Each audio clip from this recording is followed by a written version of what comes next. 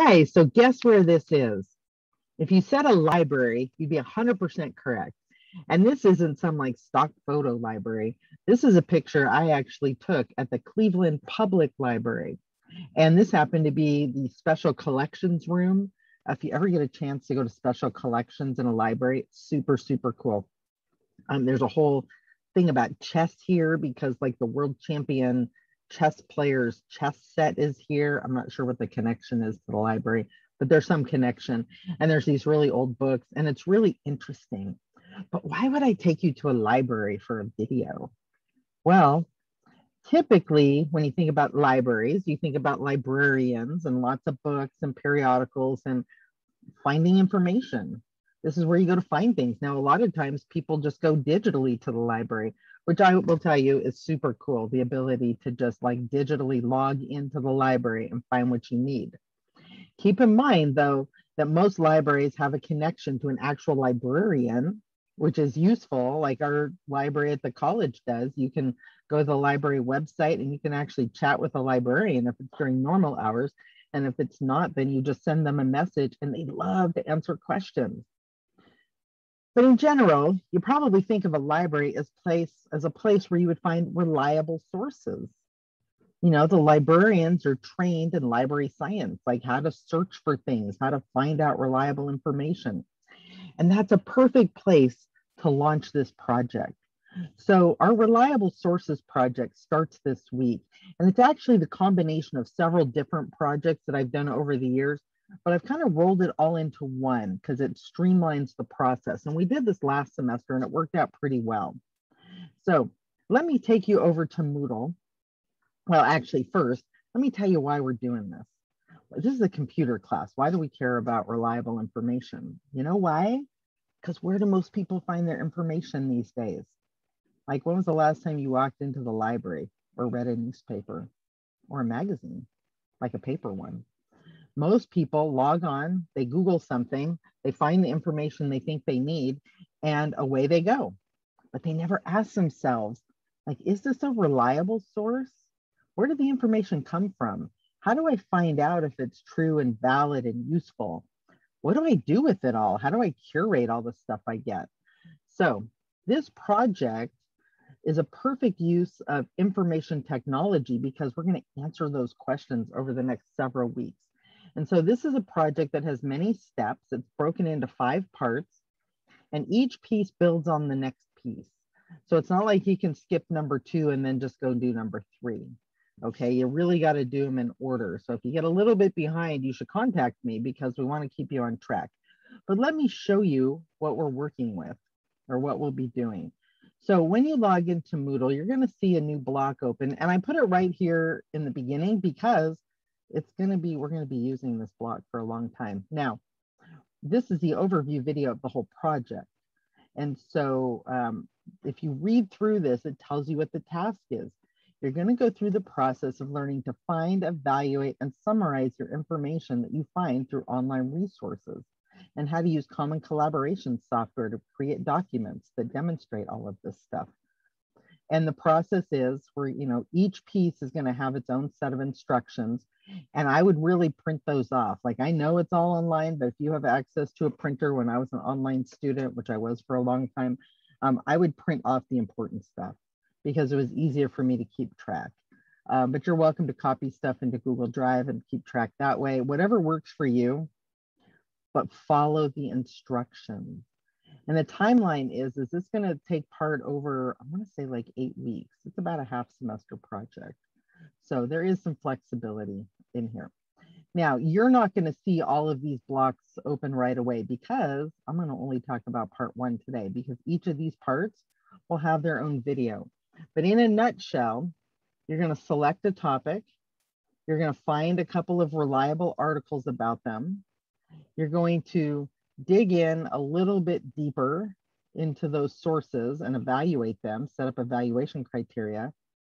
You're going to submit one of them for my review. And then at the end, you're going to create an annotated bibliography where you submit 5 different sources, but we'll be building on this as we go. So let's jump into these first 2 blocks. Like I said, each of these other parts will have their own video.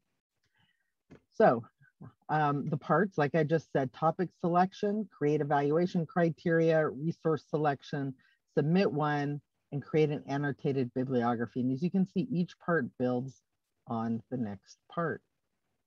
But let's look at this very first part, topic selection, because you have to know what you're going to look at. And I'm not going to give you a topic. I want you to pick a topic that has to do with technology. Now, on all of these, when you click into it, you're going to get something that says assignment details, because I've created a Google Doc. So when you click that, it'll bring you to a page, to this page actually. And you'll see a jump menu, but these sources, these links won't go anywhere for you, not quite yet. As we build out each one, instead of deleting them all, I'm just leaving them live, but when you go to it, it'll probably say you don't have permission to look at it until it's time to open that part of the assignment. I do that on purpose because if you run ahead, you really need context for how each piece fits into the next piece. So we'll launch those over the subsequent weeks. Anyhow, just know that there's a jump menu there. So what you're going to do in this very first part is pick a topic, but I'm going to ask you to pick 3 topics. Now, you might be saying like, I have no idea what technology topics I want to look at. Lucky for you, let's go back to here. You've got a resource to help you search. This technology news blog has all kinds of different resources that are pretty reliable. Now, Google Tech News and Twitter, anybody can post to that. So I'm not validating the reliability of those sources. There's some good ones and there's some questionable ones. But MIT Tech Review and CNET, all these other ones are pretty reliable sources. So maybe your first step is to take a few minutes and just read through and say, well, that looks interesting. And this one seems kind of cool. And I wonder about that. And make a list of topics. So what you'll do for this very first section is you're going to create a Google Doc that lists your 3 topics. And I give you an example of how to do it down here. You know, here's some good topics, here's some bad topics. And basically, you're going to give me your topic and one article that discusses the topic and why you find it interesting.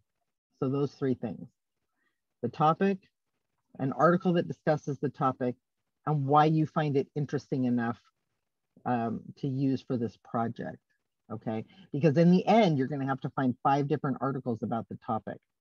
So you're going to make a proposal to me, okay? And your proposal is going to have those things. Now, you're going to create a document, and down here, I'll jump back to the proposal in a minute, what I'm going to do with that.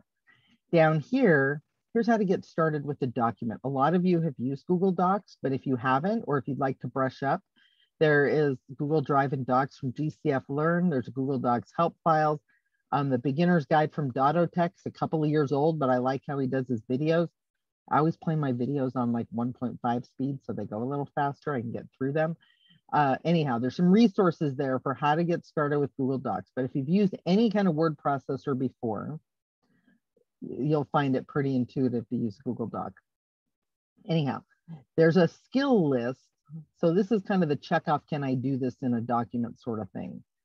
So the word processing skill list. So your document has to include the different things on this list. They're pretty straightforward, but if you end up with any questions, you just let me know. Your submission process is you're going to download the file as a PDF file. And so in a doc, I'm in a doc right now, you go to File, Download, PDF, boom, you've got it. Okay, always check it, always open the PDF to make sure it looks like you think it should look. But in general, that turns out pretty well. Whoops. So make sure you have the correct file name, which is mentioned up above in the checklist. You're going to download it as a file type, and then you'll come back. Let's go back to that reliable sources, and you'll see this in week 4. But if you lose track of where things are, you can always just come back here. You'll see this here. And what you're going to do for me is, well, I have view all submissions. You'll have an upload file. Okay, so you're going to upload that PDF. And here's how you're going to be evaluated on it. So always look at the rubric. All right. The thing that has the most points is where you should put the most work. So you're going to give me 3 ideas. You're going to summarize the idea. You're going to tell me what it is, why you want to use it. or why you think it would be interesting. And then you're going to give me an article and a citation that goes with it.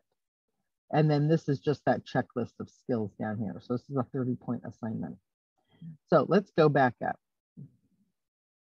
Going up, going up, going up.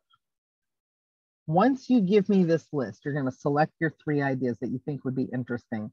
You're going to submit that document to me, and then I'm going to send back to you during the week. I'm going to send back to you the topic I would like you to use. Okay. And sometimes I might give you actually like some suggestions, like maybe broaden it out a little bit or narrow it down a little bit. It just depends. But definitely look for that. And that'll be on your Discord notes channel that I'll send back the one I'd like you to work on. So let's talk about topic ideas, and then I'll wrap this video up. I give a couple of examples here. So we want topics that are broad enough and interesting enough that they can't just be answered with a yes or no. Should everyone have a smartphone? No. Yes. I mean, you can make a case for either one, right? Or that you could just look up on Wikipedia, the history of the iPhone. Let's just go to the Wikipedia page for iPhones and read the history. That's kind of boring. What would make a better topic is, how have smartphones changed how people interact with each other and the world around them? Another example, so a bad idea would be, what kind of servers does Facebook use to manage its user base? Well, that's just a tech question, right? You could probably look that up. How about, should the algorithm social media uses to show you the ads you are interested in be the same one it uses to show you the ideas you should be thinking about? Now that's an interesting topic. So your task, let me stop sharing. So your task this week, read through this reliable source part 1 document closely. Okay, you're going to want to read it closely so that you understand all the parts. But then don't get too hung up on it. Start doing a search, start reading some articles, look through your Twitter feed now that you're following 50, hopefully. See what kind of things they're posting. Find some things that catch your attention. Okay. And then you're going to take 3 of those, 3 different things, make me a proposal. Say, I'd like to look at this one. I think this one would be interesting because, you know, blah, blah, blah, whatever you think it would be interesting. And here's an article that talks about it. I think this one would be interesting, blah, blah, blah, blah, blah. And here's another article that talks about this other thing. And then do the same thing for a 3rd one. Make sure you hit all the items on that checklist, you know, and it's mostly things like, can you have a heading? Can you make something bold? You know, change the font. It's some basic word processing hoops. Take advantage of the resources for how to do it if you need to. Use the help desk to ask questions if you need to. Okay, and just write it down. This is not more than a page, because you're really just writing like a paragraph for each one, for each of your 3 things. So it should be pretty straightforward. But get this one to me on the deadline, because I need a few days to kind of look it over and then give you back your topic. So this is a fun project. I know it sounds like a lot of work, but we'll hit it piece by piece by piece. And at the end of it, you're gonna have a really good skill set for how to find, how to filter, how to evaluate, and how to use information that you find on the internet.